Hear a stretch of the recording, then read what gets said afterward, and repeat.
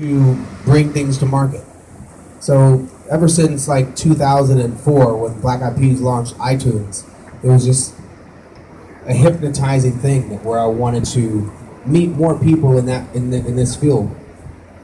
And in 2006, 5 or 6, I told Jimmy Iovine that we should start hardware. We should be in the hardware industry.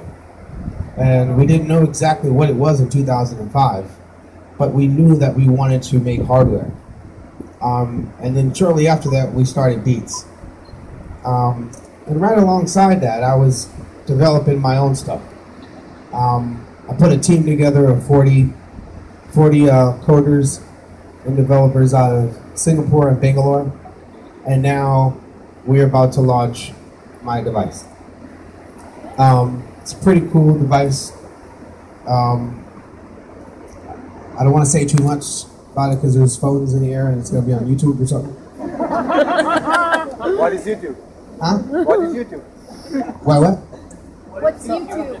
Oh yeah, well, YouTube's this place where yeah. So I just really want to meet folks, a musician or someone in my field doing sophisticated hardware like this that doesn't need sophisticated hardware like that for it to work. Sometimes people will look at me like, really? I don't believe you. But I invested all my money, not all my money, but I put in the majority of the money for this. And then we went out and raised an A round to go to market. So it took all my money to do this. And we launched in September.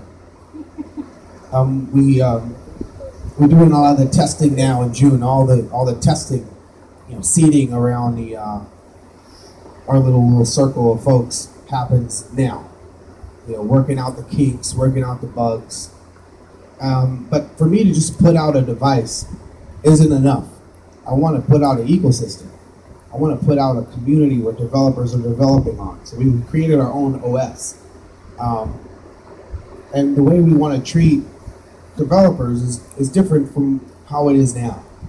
So, for example, as a content maker, I can't get data from the people that bought my music for me to route my tour. There's certain things I don't have access to as a content provider on certain platforms. So we want to rethink everything, how we give data back to people and developers. So I really want to create a different type of ecosystem for creators, where cross-disciplinary, collaborations are happening, where coders and musicians collaborate to bring things to market. Because right now what it looks like is coders and developers are over there, and musicians and celebrity is over here, and you guys make something and then you say, hey, we need some promotion, let's go get that guy. Instead of doing things together, because you can do some crazy disruptive things together. And that was the premise, what we were doing in our little cave in a couple of months. Well, now it's been 2 years. It seems like a couple of months ago. And along every step of the way, the product got better and better, and ideas of how to rethink stuff. So without being very vague here, so because the cameras are here, it sounds like I'm not really talking about anything, but I'm doing that on purpose. I don't want to. I want to respect some of the shit that we're going to announce. This is not an announcement. This is more of a, opening a conversation so we can collaborate. So we put together a development fund for guys to develop on the platform. Once again, thinking about it differently. And the excitement is to really, really come together and change what you wear and the things that you do on it. Because most of the wearables wasn't designed by people who make stuff you wear. And the only thing you actually wear, I think that's the reason why Beats is awesome.